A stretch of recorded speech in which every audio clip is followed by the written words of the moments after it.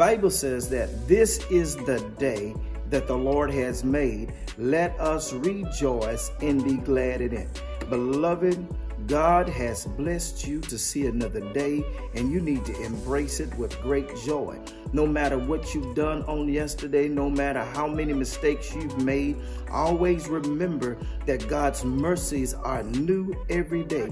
And along with new mercies come new opportunities. So if you want to do yourself a favor, don't worry about tomorrow. Just remember that today is the blessing that God has given you.